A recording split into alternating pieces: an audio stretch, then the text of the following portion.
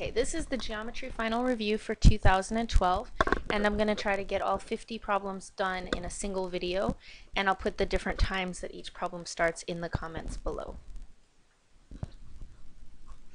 Okay, problem 1 says, what is the height of a triangle whose base is 9.4 centimeters and whose area is 132.54 square centimeters? So let's draw that. We have a triangle. I drew an equilateral triangle. It doesn't have to be. It could be any type of triangle. It doesn't matter. And it says the base is 9.4 centimeters. It's asking for the height, which needs to go straight down and be perpendicular. And we know that the area is 132.54. So you want to use your formula for the area of a triangle, which is A equals 1/2 base times height. And we're just going to substitute in what we already know. We know the area is 132.54. The base is 9.4, and the height is what we're solving for. So the first thing I'm going to do is get rid of that 1/2 because I know that confuses a lot of you guys. And so 1/2 of 9.4 is 4.7, and I'm going to carry down the rest of the information. And then I just divide both sides by 4.7 to get the h by itself. And you get as your answer 28.2. And so that would be your answer to that problem. We're going to go back and reread the question, make sure we answered it. It says find the height, and so that's what we did, and we're all done. Okay, problem number 2. What is the circumference of a circle whose area is 121 pi square meters? So let's draw our circle. We're looking for the circumference, which is 2 pi r. Remember, circumference is the distance around. And they're giving us the area, which is 121 pi. Obviously, in order to find the circumference, you're going to need the radius. You can't find the circumference without that. And they didn't give us the radius, so we had to figure that out. We know that the area of a circle is pi r squared, and in this case it's 121 pi, which they gave us. So right away I see that the pi doesn't really matter because it's got it on both sides. That's irrelevant. And so we have r squared equals 121. The only thing that r could be is 11, because the only thing squared that equals 121 is 11 squared. So if our radius is 11, now we can plug it back in for the circumference. And so we get 22 pi. We're leaving things in terms of pi because unless they say otherwise, that's the easiest way to do it. So I did 2 times 11 and I got 22, and that's your answer to that question. Okay, problem 3, it says what is the area of the figure to the nearest tenth? And you see we have 4 figures. We have the 3 triangles and then the square. And so the first thing that I want you to notice that a bunch of you guys made a mistake with is that when we're finding the area of these triangles, you need the height, and they didn't give you the height. So don't start sticking 9s everywhere into your formulas because the height is not 9. So we have the triangle area is going to be 1/2 base times height, and so I'm saying we need the height in order to use that formula. And the area of the square is going to be base times height, which we can get that. That's no problem. So if we're looking at our triangles, and remember I said that we need the height, we see that we have a right triangle within the triangle here. And this distance right there would be half of the whole thing. And since you see that these are all the same, then this would be, all 3 sides are 9. So this would be 4.5 because it's half of 9. So we're going to use our Pythagorean theorem, which is a squared plus b squared equals c squared. So I'm going to use 4.5 as my a. We're trying to find b, that's the height. And then our c is 9. So 4.5 squared is 20.25, and 9 squared is 81. And if we subtract 20.25 from 81, we get 60.75. So we have this. So we have b squared equals 60.75. And then our last step, of course, is to take the square root so that we can get b by itself. And we would get 7.79. So that means that the height of this triangle is 7.79 centimeters. So now, once we have that, we're actually ready to plug everything into these formulas. So for our triangles, we have 1/2, the base is 9 because they're equilateral triangles, and then the height would be this number that we just calculated. And so if we actually multiply that all out, each triangle has an area of 35.07 square centimeters. And there are 3 triangles, so I'm going to multiply this by 3. And I get 105.22. So those are triangles. I'm going to underline that. And then if we do our square, the sides are all 9 because the triangles have a base of 9, so that has to be the same as the square. So we have 9 times 9 equals 81. And we're just going to add these two numbers together, and we get as our total area 186.22, and that's our answer. There you go.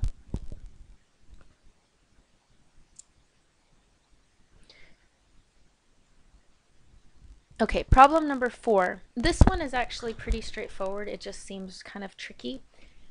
We have essentially a subtraction problem. So we're going to be finding the area of this rectangle, and then we're subtracting out the circle. And the important thing that you want to notice is that the circle goes from the top here down to the bottom of this rectangle, which means the diameter is this 14. They're the same length. And so that means our radius would be 7. So that's important that you notice where the circle touches. So we have area of the rectangle is just going to be base times height, which is 14. That doesn't fit. 14 times 21, which equals 294. So we'll keep that to the side. And then we find our area of the circle, which is going to be pi r squared. So it's pi times 7 squared. And I'm not going to keep this in terms of pi because I'm subtracting it from a rectangle. So we would have a weird long expression if I didn't get a decimal for it. So in this one case, I'm actually going to get the decimal, which is 153.94. And so now we just take these two things and subtract them. And so I'll write it out. 294 minus 153.94. That equals 140.06, which would be your answer. And so that's all you have to do on that one.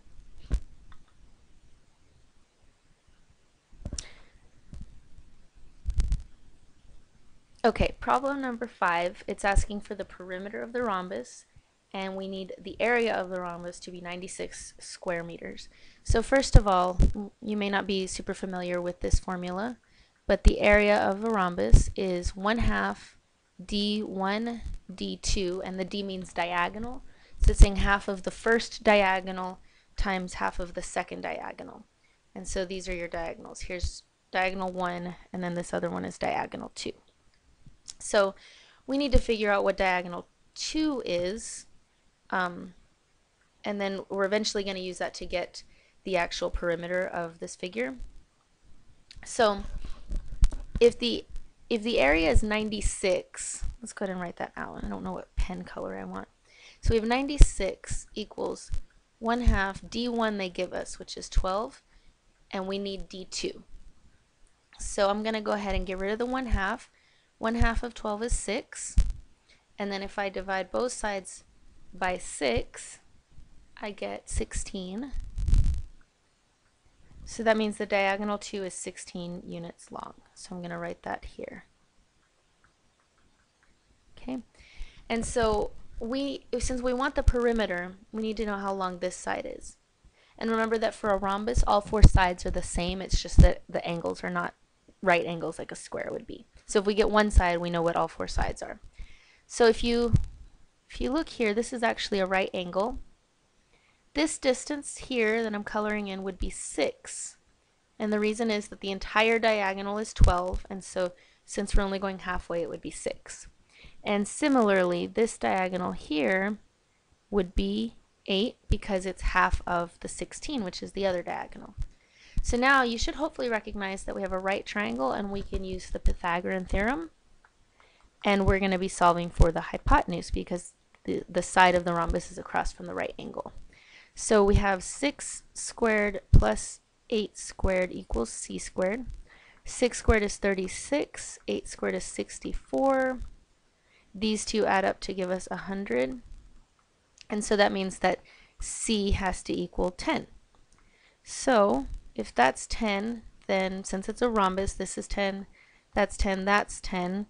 And that means that our perimeter is 10 times 4, because there's 4 sides. And so it would be 40. So your answer is D. Notice that answer B is the other diagonal, is this answer we got. Answer B is the halfway that we got earlier. Answer C is only one of the sides.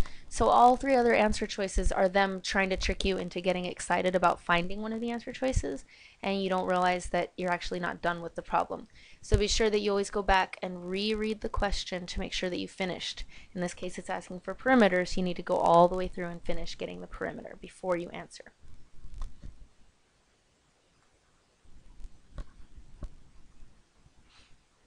Okay, here's problem number 6. And we have a trapezoid, and we're looking for B, which is over here. Okay. And so I'm going to forget about B right now, and I'm just going to think about this whole side, because we don't even know this side yet.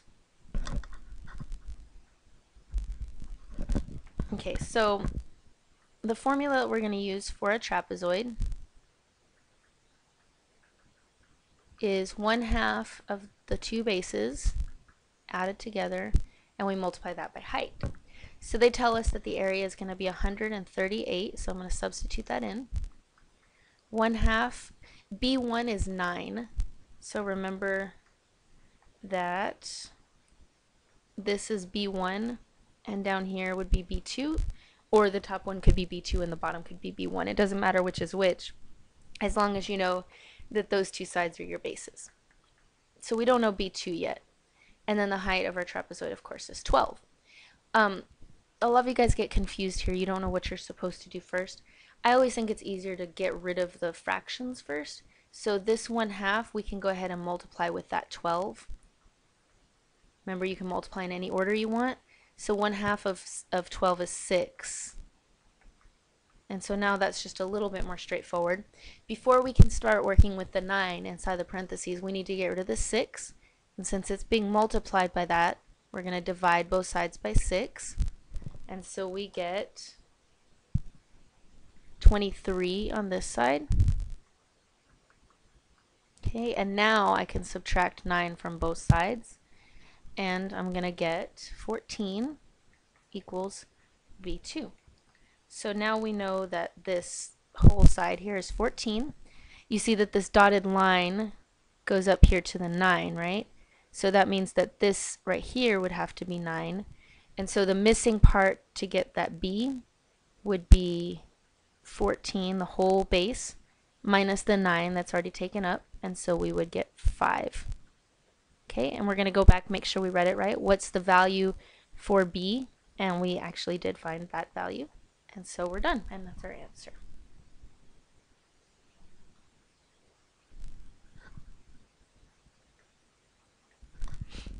Okay, problem number 7. It says, what measurement makes a circle with an area of 64 pi yards squared? So we have area equals 64 pi.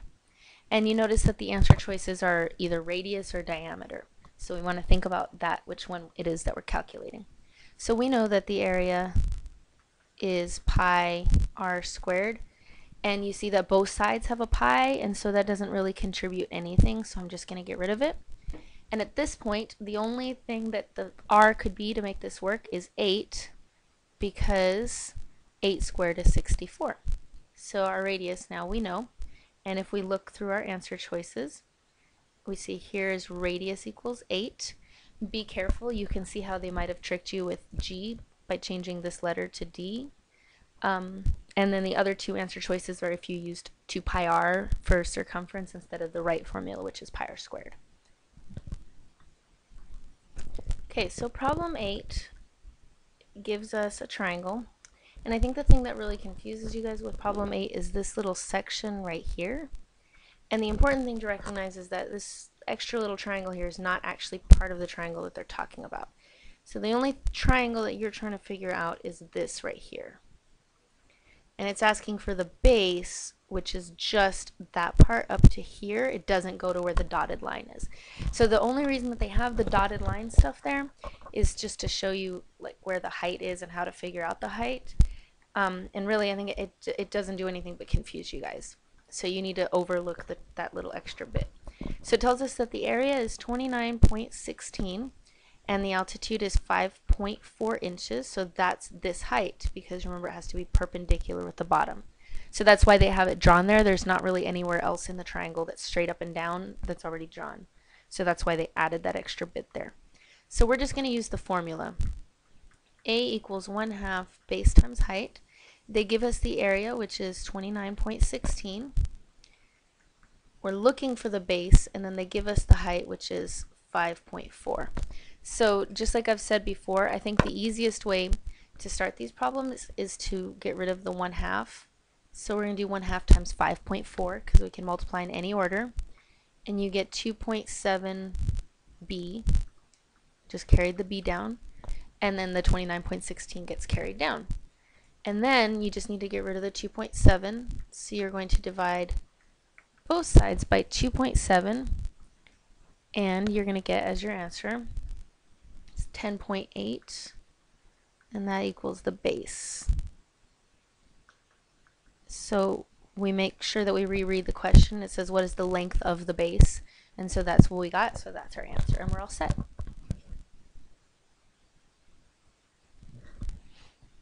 Okay, so here it's asking for the area of the parallelogram. Once again, it's got this confusing little triangle thing on the side, and this is just to try to tell you what the height is. You're only really concerned with this part of it. Okay, and so the formula that we're going to use for parallelogram is the same as rectangle. It's just base times height. The thing is that the base and the height have to be perpendicular. So that means that the 15 that we see over here is not the height because it's not straight up and down. 25 is the base, but 15 is not the height. So in order to get the height, we're going to use this little triangle thing drawn out to the side here. So I know that this side is going to be 15 just like the other side. And now I can use the Pythagorean theorem. So we have 15 squared equals 9 squared plus something squared. So the height that we're trying to find is our b. So 15 squared is 225. 9 squared is 81. And then we add b squared. Oops. So we're going to do 225 minus 81 so that we can get rid of the 81 on both sides. On the right side, we're left with b squared. On the left side, we have 144. And so once we take the square root, we get b equals 12. So that means that this right here is 12. And so now we are ready to plug things in. So we have area equals the base, which we said is 25, and the height, which is 12, and when you multiply those, you get 300, and that's your answer.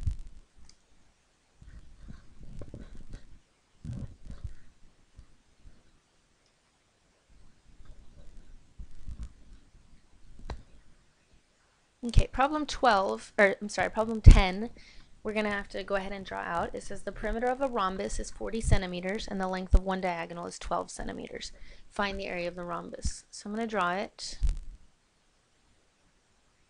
Okay, it says the perimeter is 40. Since it's a rhombus, all of these sides are the same, so they're all going to be 10. and then one of the diagonals is 12, and we're trying to find the area. Some of you may recognize that we've already done this exact same rhombus a couple of problems ago, but we found the perimeter and they gave us the area. If you see that, great job, you're paying attention, but we'll go ahead and work through the problem anyway, just so that you know how to do it both directions, okay? So the first thing we want to do is try to figure out what the other diagonal is, because remember that our formula is 1/2 of the two diagonals multiplied by each other. And so far we have the 12, but we don't have the other one, so we're missing that. Okay, so here would be a right angle. I know that just this distance right here is going to be 6 because it's half of the whole diagonal, and I need to know what this right here is. So I'm going to set up the Pythagorean theorem, and a squared is what I'm looking for, plus 6 squared equals 10 squared, because the hypotenuse is 10. So we get a squared,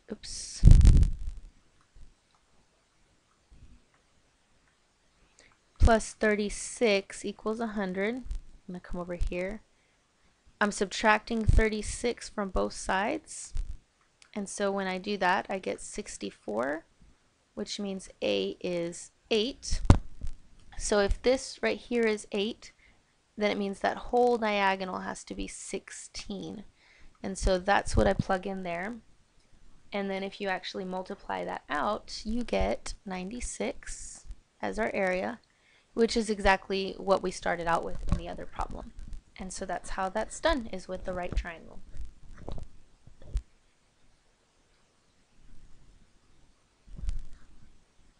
Okay, problem 11, we have a kite, which is the one that looks like this. So these two are the same, and then these two are the same. And it has an area of 3x cubed y cubed, and one of the diagonals is, I'm going to say it's this one, one of the diagonals is 2x squared y. So we use the same formula for kite as we did for the rhombus, which is 1/2 d1 d2, and they give us the area is 3x cubed y cubed equals 1/2. The d1 that we have already is 2x squared y, and we're trying to find the other diagonal. I ran out of screen. Okay, so the first thing I want to do is just get rid of this 1/2 and this 2, just to make my life a little bit easier. So when I do that, 1/2 of 2 is just 1. So we end up with x squared y and then times something. So what I want to think about is all the stuff that's missing in order to get to this answer over here. First of all, I don't have a 3, so I need that. Here I have 3 x's. On this side I only have 2, so I'm going to need at least 1 x, exactly 1 x. And on this side I have 3 y's. On this side I only have 1, so I'm going to need 2 y's. So that would be my answer, is 3xy squared. The other way you could do it is if we go back to this step. So we have 3x cubed y cubed equals x squared y, and we're trying to get whatever is in this parentheses by itself. We can divide both sides by x squared y, and then that way you can cancel stuff out and you get the same answer that way. I think it's easier though just to ask yourself, like, what am I missing, and then write it on there.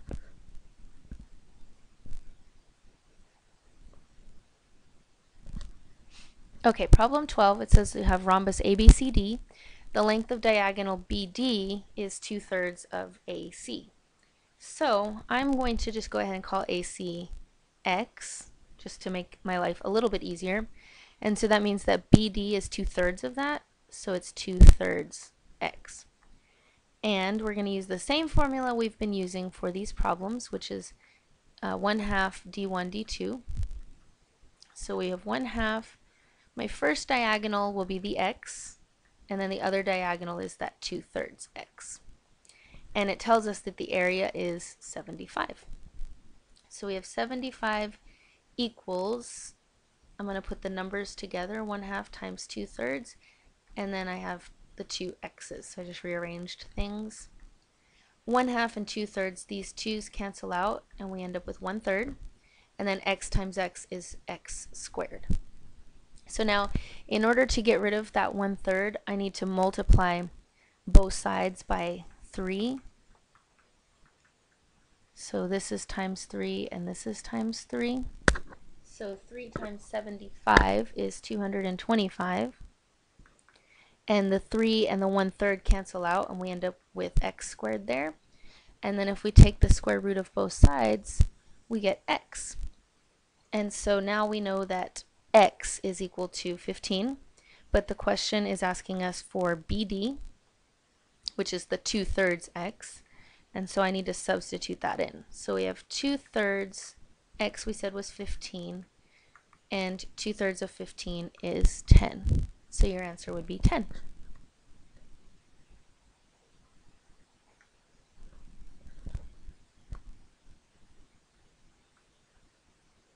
Okay, problem 13, which term does not describe the figure? Okay, so let's look at A, concave. Well, it has a cave here. You could stick a person in there, and if it were raining, they wouldn't get wet. So that's still definitely concave. So that one is not the right answer because we're looking for the wrong one. Hexagon has 6 sides, so we have 1, 2, 3, 4, 5, 6. So it is a hexagon. That's not the answer. Polygon, remember, is just straight sides, no openings, nothing round. I mean, we've basically got a polygon. There's no reason this wouldn't be a polygon. So that's out. And the last one is regular.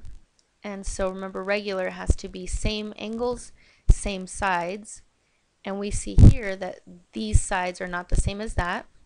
And also this angle is not the same as any of these angles. All of these angles are different. And so it would have to be D. It's not regular, it's irregular.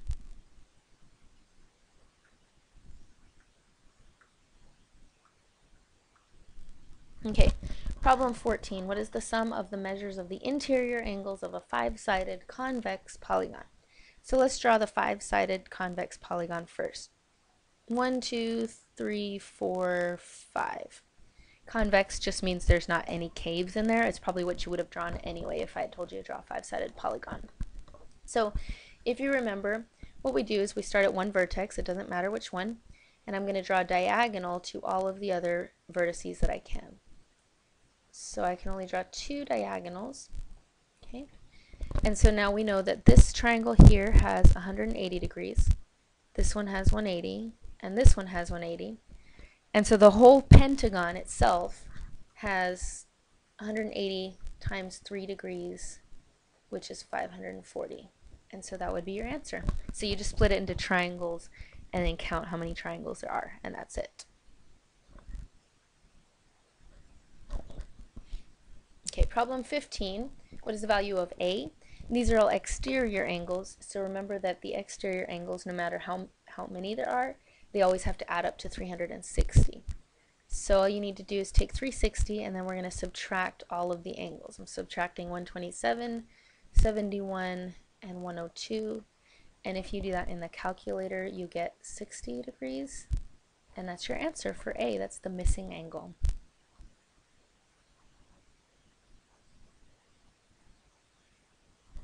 Okay, problem 16, it says WXYZ is a parallelogram, which is, or I guess how big is measure of angle W. And so really easy, if you see that it's multiple choice, if this is 112 degrees, this obviously can't be because they're not the same. This one is obtuse and this one's acute, and you only have 2 answer choices, so clearly it would have to be 68 because it's not going to be the 112. You may not always have an answer choice though, so the correct way to do this is that you have to know that they're supplementary, and so they have to add up to 180. So 180 minus 112 would be 68, which is your answer.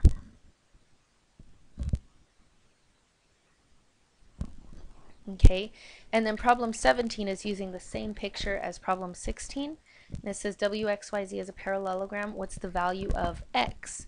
And so in this case, we're going to be using these 2 expressions here. And since it's a parallelogram, they both have to be congruent. So I'm going to write 8x plus 12 equals 68. In order to get the x by itself, I'm going to start by subtracting 12 from both sides. So we have 8x equals 56, and then we just divide both sides by 8, and we get x equals 7, and the question is asking for the value of x, which is what we found, and so we're done with that problem.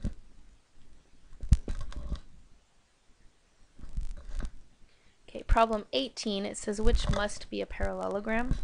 Well, the first one, figure 1, could be a parallelogram, but you don't know anything about these two sides, and they could be completely different, but just very, very small difference to where your eye wouldn't notice it. If we look at figure 2, though, it's basically saying that both of these diagonals have been bisected, because that's both 1 on each side, and then this has 2 marks on each side. So this one has to be the parallelogram because the diagonals are being bisected.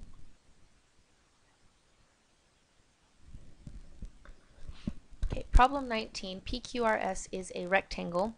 PR is 26, and they want to know what the value of x is. So PR here is 26. And so the big key here that you want to know is that the diagonals are congruent. So 26 equals 2x, which is that other diagonal from S to Q. And so we just divide both sides by 2, and we get 13. It's asking for x, we found x, and so that's our answer, and we're done with that problem.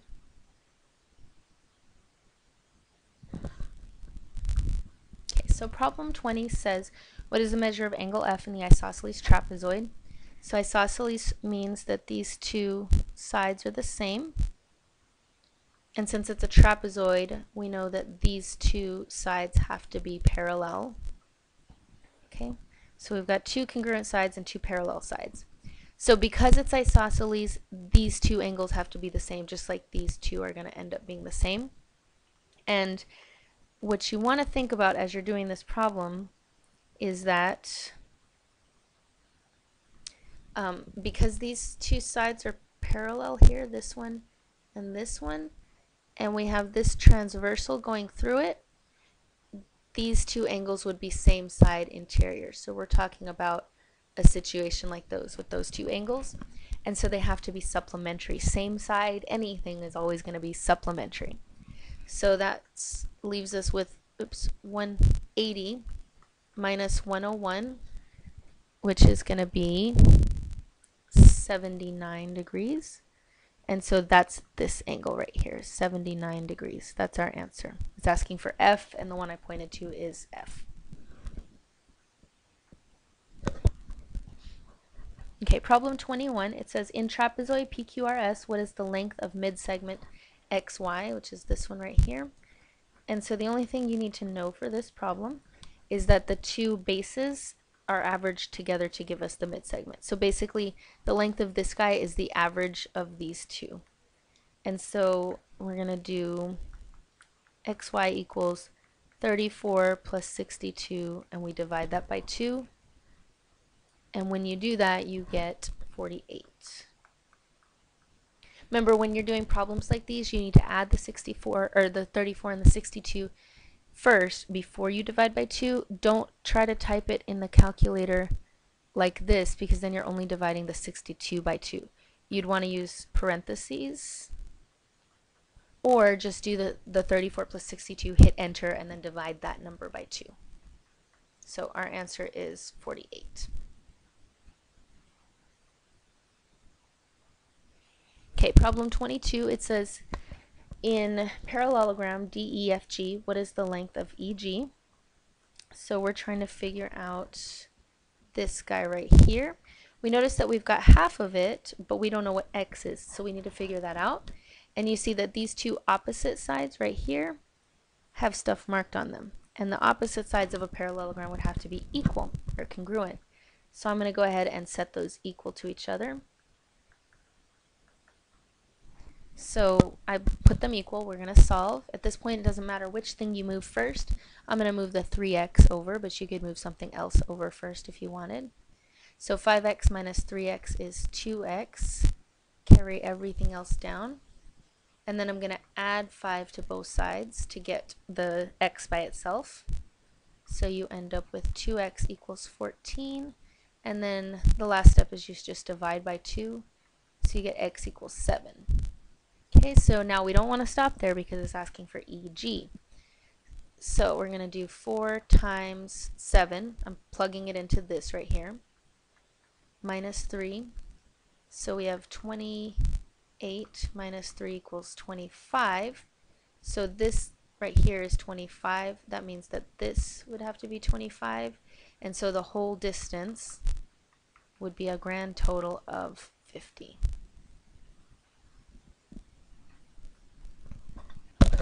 Okay, so problem 23 says in kite U, V, W, X, measure of angle X, U, V, so this angle right here is 84 degrees, and measure of angle W, V, X right here is 68 degrees.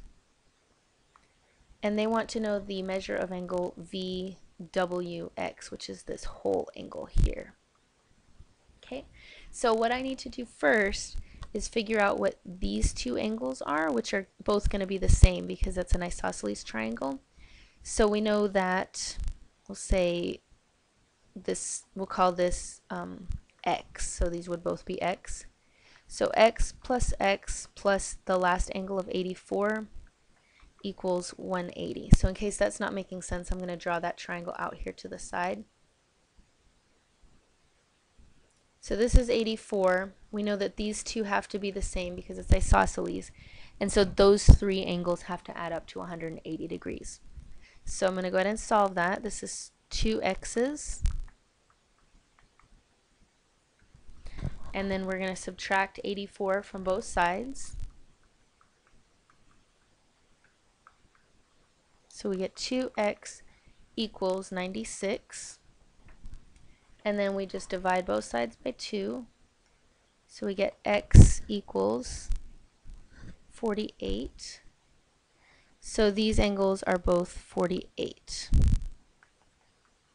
Okay, so since this right here is 68 and this is 48, I can find that whole angle, which this whole thing right here would be 116. So I added 48 and 68 and I got 116. So I'm going to clean this up a little bit because it's getting pretty crowded.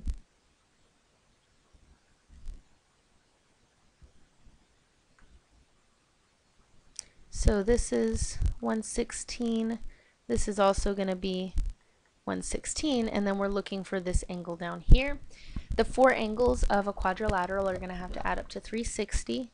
So I'm just going to subtract the 3 that we have. We've got that 84 and then 216s that we're subtracting off of there. And so when you actually subtract those, you end up getting 44 degrees, and so that would be your answer for W.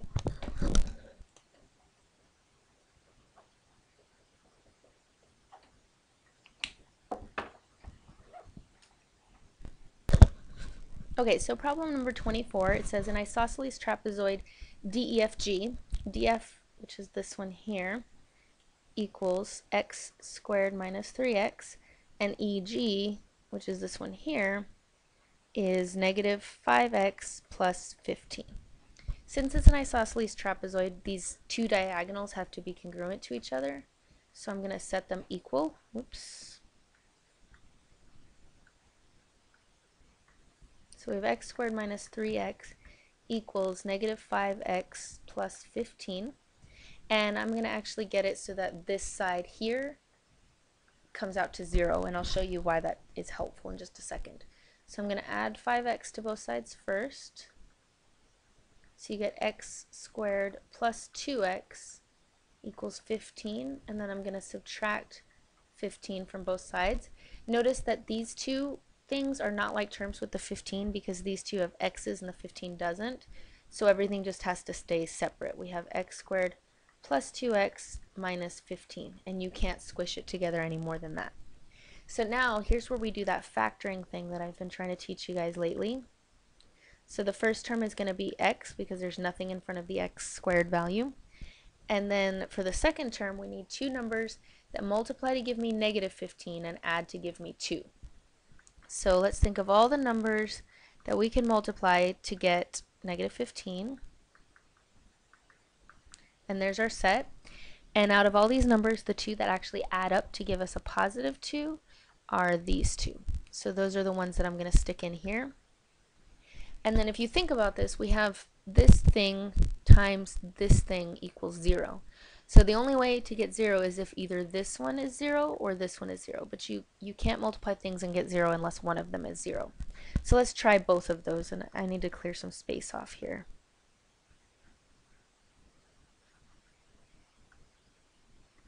So let's say that it's the left side that equals 0. So this x minus 3 term. That would mean that x equals 3. So we'll just kind of put that on the side burner. Let's say hypothetically instead that it's this one, x equals 5, or x plus 5.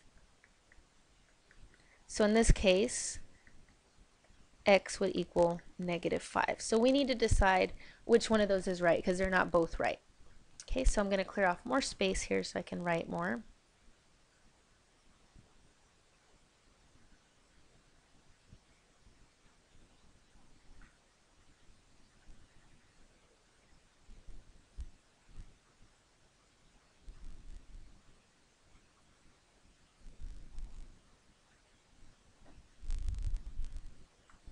Okay, so we have, let's say that x equals 3. We'll take that. So does x equal 3? We're trying to figure that out. So if we plug those into the two diagonals that they give us, the first diagonal was negative 5 times x plus 15. So I've just substituted into that x. And that gives us negative 15 plus 15, which equals 0. So that would mean that this diagonal here is 0 units long. That makes no sense because clearly it's not a black hole or a singularity or anything weird like that. It's a trapezoid. So there's no way that EG could possibly be 0. So that means that this doesn't make any sense. Oops. X can't equal 3. Well, let's try the x equals negative 5 and see if that works. Oops, that's not how you spell does.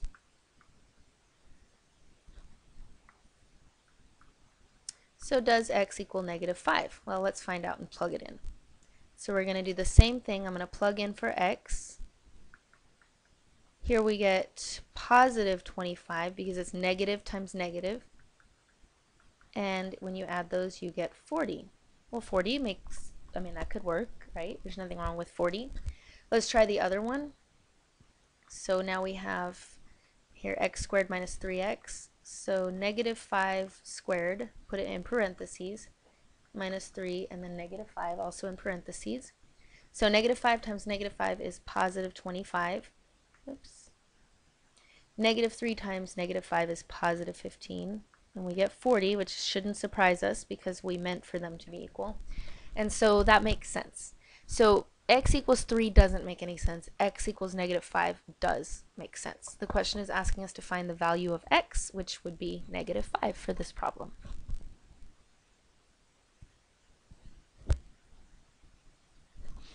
Okay, problem 25 says RSTU is a rhombus.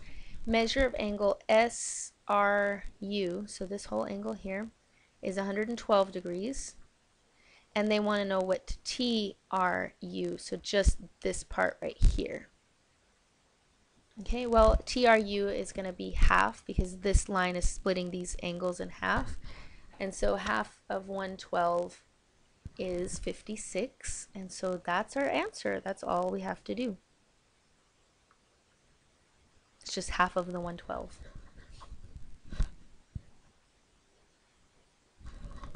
Okay. What is this problem 26? And it says, what is the lateral area of the rectangular prism?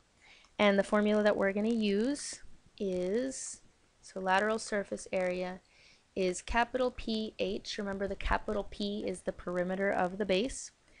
And in this case, here's our base. And where I'm drawing is the perimeter. So it'd be 12 plus 8 plus 12 plus 8. So if we actually do that out, that's 20, that's 20, and so our whole perimeter is 40. So we plug 40 into that P. The H they give us, it's that 24 there. And so we just need to multiply 40 times 24, and we get 960, and that is all we have to do.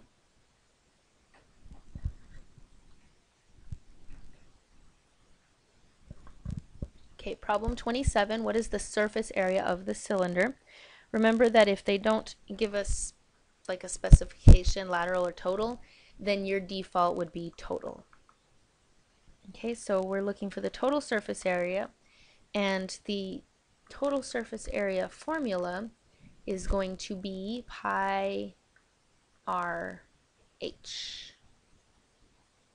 Sorry, that's 2 pi r h. 2 pi r h is our formula. So we have 2 pi, the radius they give us is 3, the height they give us is 9.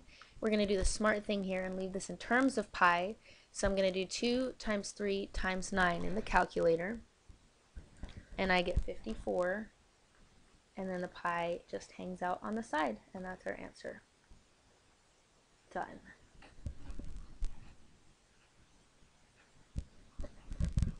Okay, problem 28 says, what is the volume of the right cylinder? Remember, right cylinder means it's straight up and down. It's not leaning over to the side. That would be called oblique. And so the volume formula is pi r squared h. We just plug stuff in. The radius is 4, and the height is 12. We're leaving it in terms of pi, so there's no need to type the pi in the calculator. So if we do 4 squared times 12, we get 192. And so if we write it in the correct order, we have 192 pi. And that's our answer for the volume. All done.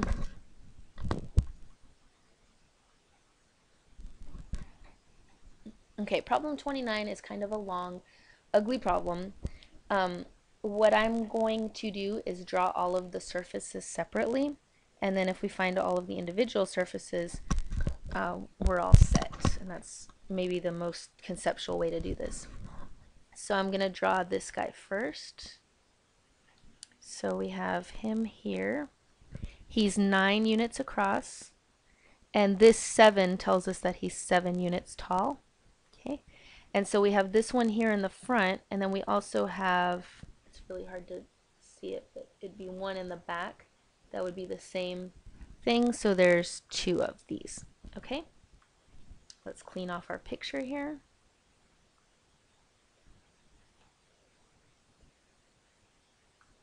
Okay, so now I'm going to do the side here. So it's another rectangle-y thing. So down here is 7.5, and then this is 7. So that's that guy, and then we see that we have another identical one over here on the side. So there's going to be 2 of those. Okay, so now let's get rid of that mess, and we have more here. We have the bottom guy. Okay, so this bottom part here is 9, and then this part here would be 7.5, and there's only one of those because if you look at the top, we've got this like hole here, so that's going to be a separate issue. Okay, so far we have everything on the bottom one, on this bottom prism, except for the top, so we're going to do that now. So we have a square-ish thing, which is actually a rectangle. And then here is this. And ants can't walk there because there's a box in the way, and so we would end up having to subtract that out. So if we try to figure out these dimensions, we have 7.5 here, and then this would be 9. So it's just like this one here.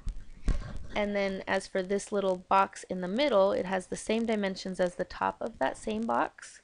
So it'd be 4 by 4. Okay? So now we've got the whole bottom one taken care of completely. So now we're going to look at the top. Here's this little bitty square up here at the top. So that's 4 by 4. And then we have this right here. And so it would be 8 units tall and 4 units across. And since these are all 4, there's just 4 of these. So basically this guy right here, this guy here, and then the back and the other side. Okay, so we've actually gotten everything, I believe. We have all of the sides along the bottom here. We took care of this part with the missing thing in the middle. We've got all four of these sides here, and then we have the top right here.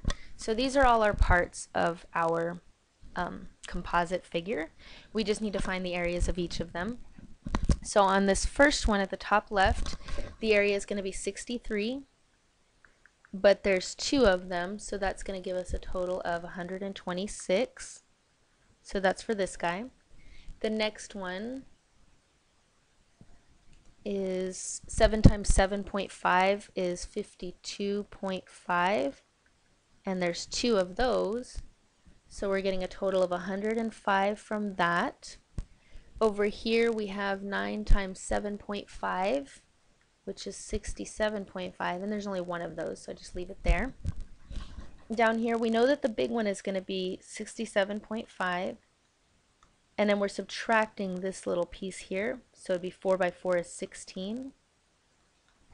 So 67.5 minus 16 is 51.5, and there's only one of those, so that's all we've got there. This little square here is 4 by 4, so that's 16. There's only one, so that's there. And then this last one, 8 times 4 is 32. There's four of them, and so we get a total of 128 from that guy. And so our total area is just going to be all of these circled numbers added together.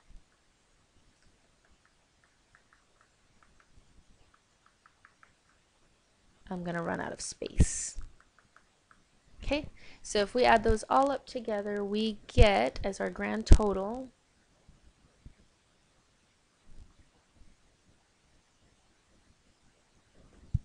should get 494. Hopefully I didn't make a mistake in that problem. If I made a mistake, come and tell me on Tuesday or Wednesday or Thursday, and I'll give you extra credit for it.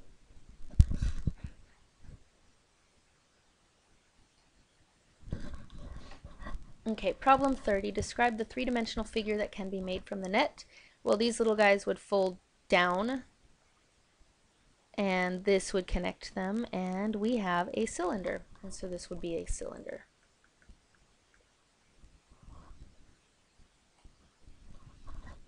Okay, problem 31. Find the lateral and total surface areas of the figure. I'm just going to use the formula for this one. So for the lateral surface area, our formula is capital PH. Remember, the capital P is the perimeter. And so this perimeter is down here. It's going to be 6 plus 4 plus 6 plus 4. So we have here 10 and 10. So we get a perimeter of 20. And then the height they give us is 12. And so 20 times 12 gives us a total of 240 for the lateral surface area. Okay, and then for the total surface area, we already have the pH. That's what we just figured out. Oops, plus 2b, sorry. And remember, the capital B stands for area of the base. And so the area of the base is going to be 6 times 4, which is 24. And we would multiply that by 2. So if we put that all in, we get a total of 288, and that's our total surface area.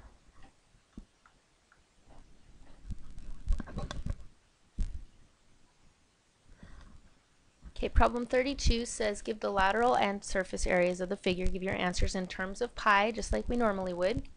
So the lateral surface area is going to be 2 pi RH. So we just plug in 2 pi r is 4, and the height they give us is 12. Since we're leaving it in terms of pi, I'm not going to put the pi in the calculator. So 2 times 4 times 12 would be 96, and then there's the pi.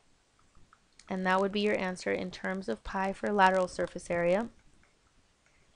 And then for total surface area, we have this formula. We've already done 2 pi RH, that's 96 pi. And then 2 pi r squared would be this. So we have 16 times 2 is 32 pi. And we're just going to add the 96 and the 32. We get a total of 128, and that pi just tags along. So that's our total surface area in terms of pi.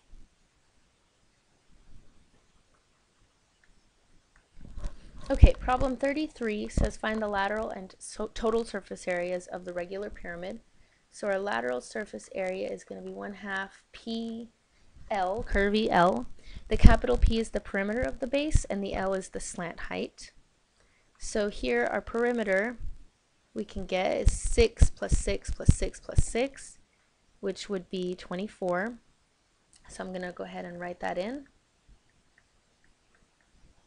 And then our slant height is, remember, it's the height on the outside. So they actually have it marked here, right here, and that's 8. So it's from the tip to the outside edge, not to the center. Oh gosh. So that's 8. So 1/2 times 24 is 12. Well, yeah, 12, but then I wrote 24. 12 times 8. And if we do 12 times 8, we get 96. And so that's your lateral surface area. And then to get our total surface area is going to be this formula. We've already done the 1/2 PL, that's 96. The capital B stands for area of the base. In this case, it's 6 and 6, so we get 36. 6 times 6 is 36. And if you add those together, you get a grand total of 132. And so that's your total surface area.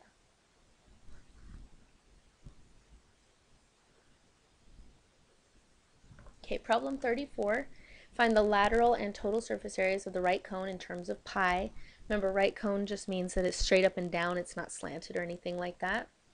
And so we have lateral surface area equals pi RL. And L is your slant height. So in this case, our R is 5. And then on this particular picture, that slant height's a little confusing. This 13 here is the slant height. It seems like maybe they meant this part, but they don't. That's actually the slant height. So you don't have to do anything fancy with that. So 5 times 13 is 65, and we just write it in the correct order. And there's our lateral surface area. And then to get the total surface area, we have pi RL plus pi R squared. We've already done the pi RL, it's 65 pi.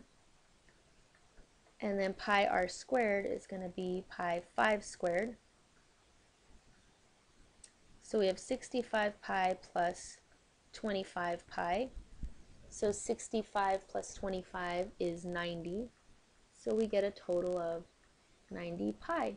And that's our total surface area.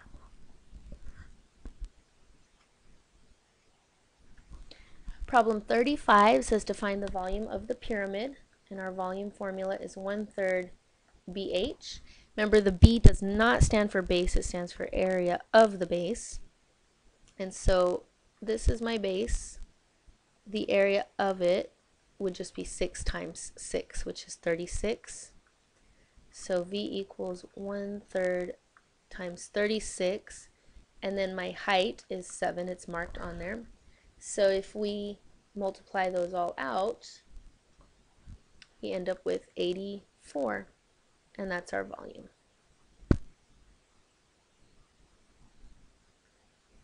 Okay, problem 36 says to find the volume of the cone in terms of pi. So again, our formula is this. I think in your formula chart it might be marked as this. I don't remember. It's the same thing. So basically the capital B is the area of the base, and so in this case our base is a circle, and so the area of a circle is pi R squared.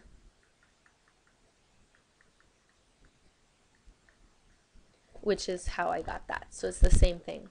So let's go ahead and plug stuff in. The R is going to be 10, it's marked on there. And then the H is 42, it's marked on there too. And so if we multiply those all out, we get a total of 1400. And I did not put the pi in the calculator, I just did 1/3, 10 squared, and 42. And so we end up with 1400 pi as our volume. Okay, problem 37 says to find the volume of the cylinder in terms of pi. And so we have volume equals area of the base times height. Your formula chart may have pi r squared h. It's the same thing because in this case, to get that capital B, the area of the base, that's a circle, and so the area of the circle would be pi r squared, which is where that comes from. So we're going to go ahead and just plug everything in. I'm using pi. My radius is 3, and then the height would be 9. And so we end up with pi, and then 3 squared is 9 times 9 from that one. And so we end up with 81 pi. So it's in terms of pi, and that's the volume. Okay, 38 says find the volume of the sphere in terms of pi. Some of you guys get caught up because we haven't done a whole lot of spheres, but it's just a formula like anything else. And that formula is 4/3 pi r cubed. So we just plug stuff in. My radius is 6. So you can use your calculator to do that. We're not going to put the pi in the calculator. It's just like any other problem. So we end up getting 288 pi. So I did 4/3 and 6 cubed, and I get 288 pi. And that's that answer. Okay. Number 39 is asking for the surface area. So once again, it's just a formula. So it's 4 pi r squared. Some of you guys asked me if they wanted total or lateral surface area. Remember, lateral doesn't make any sense for a sphere because the sphere doesn't have bases. It's round all the way around. So this is your only choice, is total. So we have 4 pi 6 squared. Again, leave the pi alone. We don't want to type that in the calculator. So if we do 4 times 6 squared, you get 144, and the pi just goes along for the ride, and there's your answer.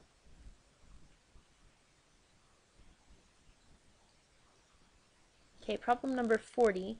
Find the lateral and surface area of the regular triangular prism. So regular triangular prism means that these are all going to be the same. They're all 9.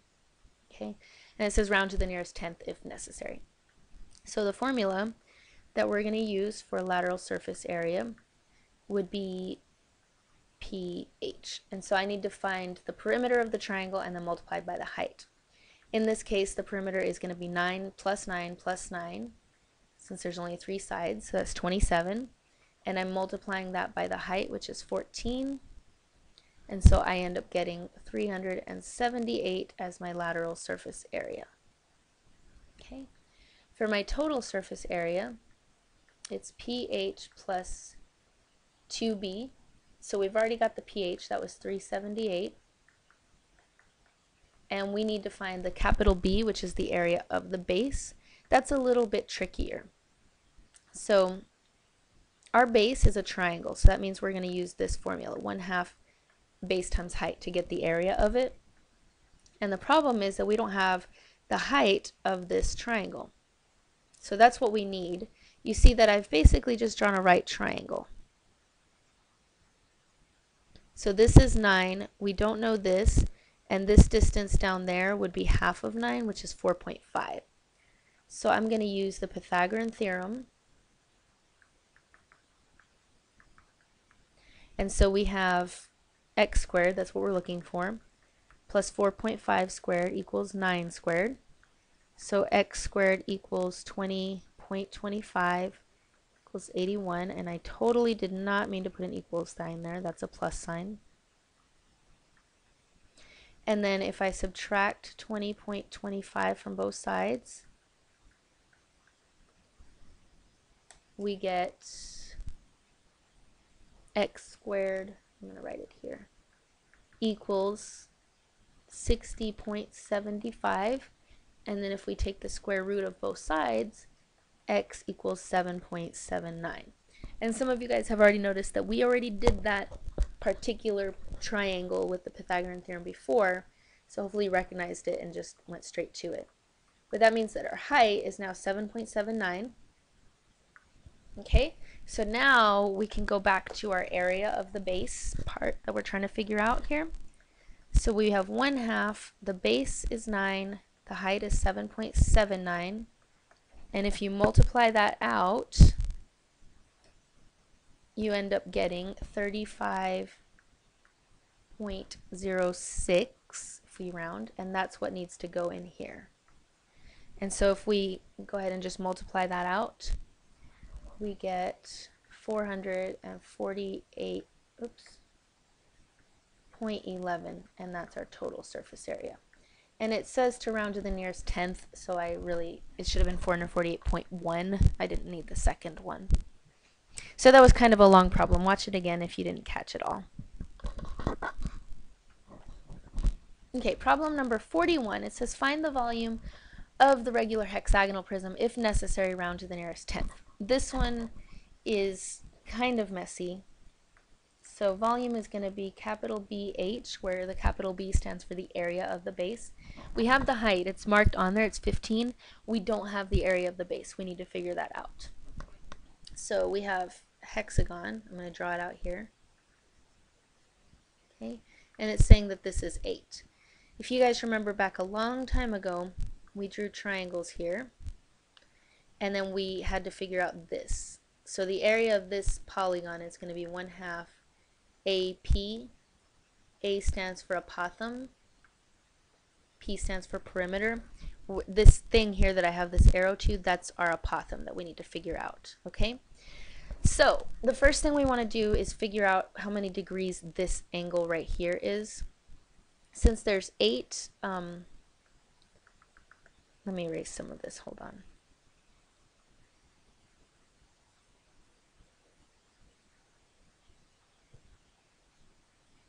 Okay, so there would actually be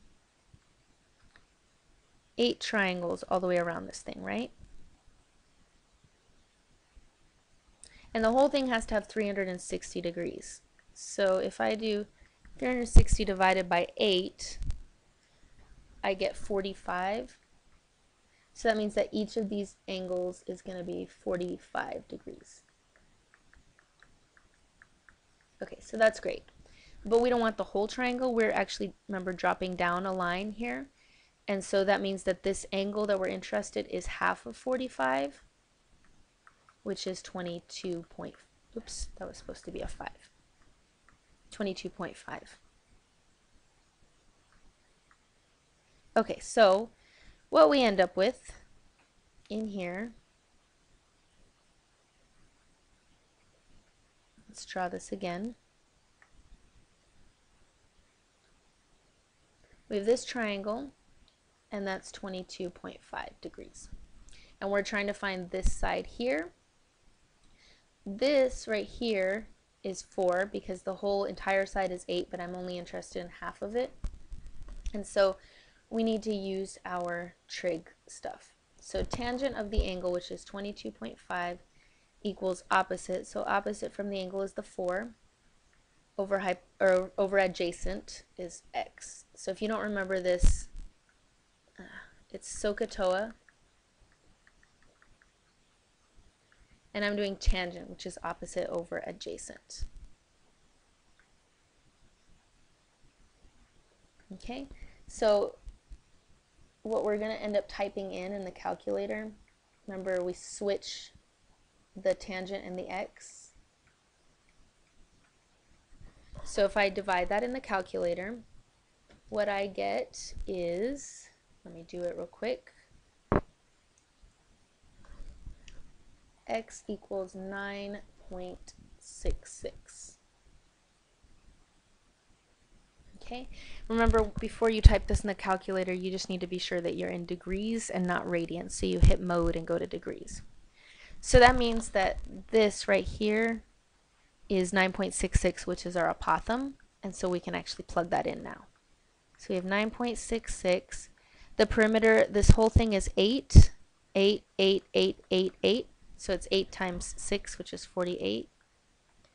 And if we multiply that out, we get as our answer for the area 231.76.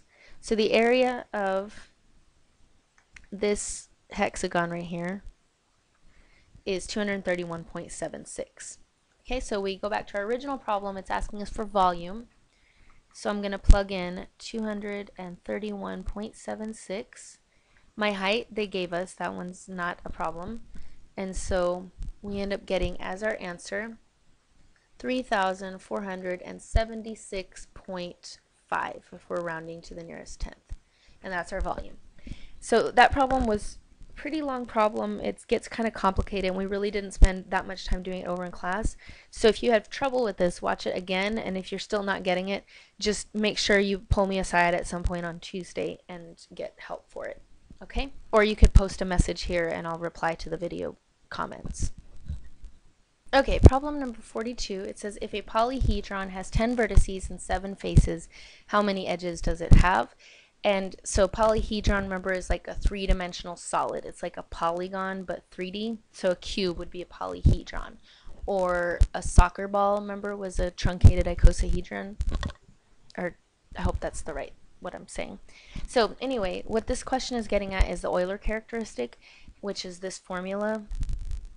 And we spent a couple days looking at it. I don't know if you guys remember it, but you'll have whatever formulas you need for the test, so you don't need to memorize this formula, okay?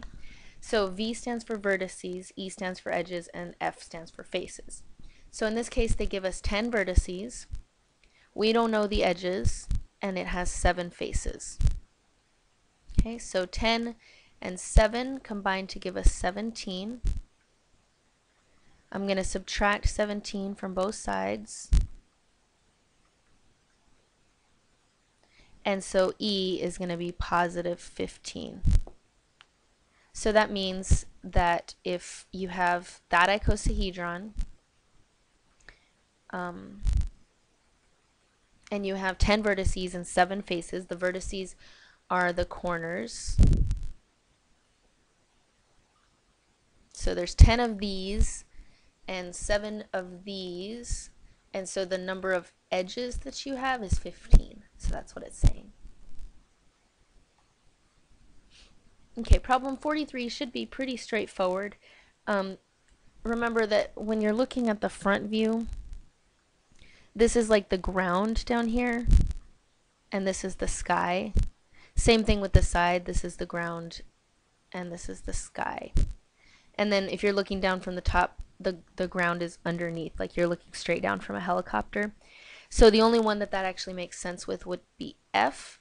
J almost works, except for that cylinder's inside, so you wouldn't be able to see it outside of the thing. Okay, problem 44 is the proportions that you guys keep getting stuck with. So we're going to go ahead and set up the proportion first. One of the fractions needs to be degrees. In this case, it's 120 over 360. The other fraction is going to be area, since this question is asking us for area. The really key important point is that you guys love to just stick that 3 there somewhere. The radius can never, ever, ever go by itself. It needs to go inside of a formula for these problems. So since it's asking for area, it's going to be pi r squared, and then we're looking for the part of that area. And in this case, the r, we know, happens to be 3, so I'm going to go ahead and just plug 3 in right there. So if I'm going to fix that circle part, the area. So we have x over 9 pi. 3 squared is 9. So we cross multiply.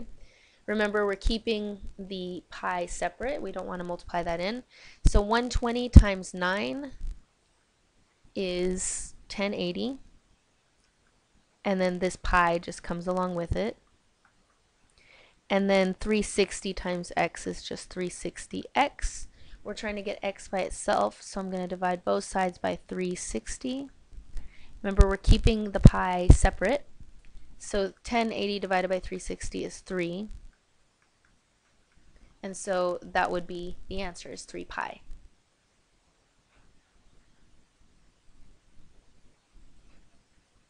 Okay, problem 45 is another proportion problem that you guys have trouble with. So one fraction is the degrees, so we're going to do, in this case, 45 over 360. And again, you guys love to just stick the radius somewhere. You can't stick the radius by itself. The radius has to go in a formula when you're doing these problems.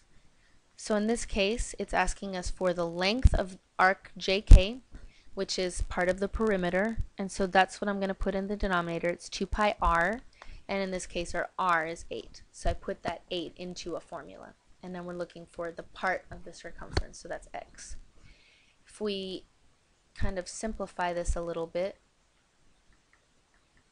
2 times 8 is 16, so we can write it like that. So now we're going to cross multiply.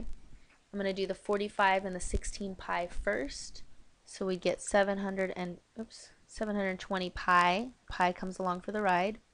And then on the other side, it's 360x. We're going to divide both sides by 360. And so we get a total of 2 pi. So I only did 720 divided by 360, and the pi just comes along for the ride. And so that's our answer, 2 pi. Okay, problem 46.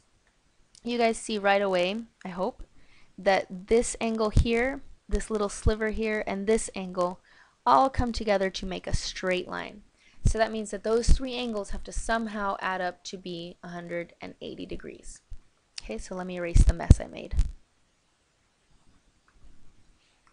Okay, so I'm going to set it up like this. Angle 1 plus angle 2 plus angle 3 is 180. That's an 8. It doesn't fit there. So angle 1 is this 4x minus 2. Angle 2 is going to be that little sliver of the x there. And then angle 3 is that 78 degrees. And those all have to add up to 180. So we'll go ahead and just start solving this out. We have 2x's. I'm sorry, that's not 2x's. Oh, how do I erase this? There we go. Okay, so we have, this is 4x's and that's 1x, so we have a total of 5x's. And then here we have negative 2 and positive 78, so that's going to give us 76. Okay, subtract 76 from both sides. We get 5x equals 104. And then if we divide both sides by 5, x equals 20.8.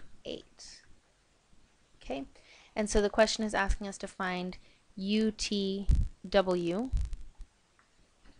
So UTW is this right here. Okay, so I'm going to do this one first, and we're just going to do it separately. So we have 4 times 20.8, which is our x, minus 2.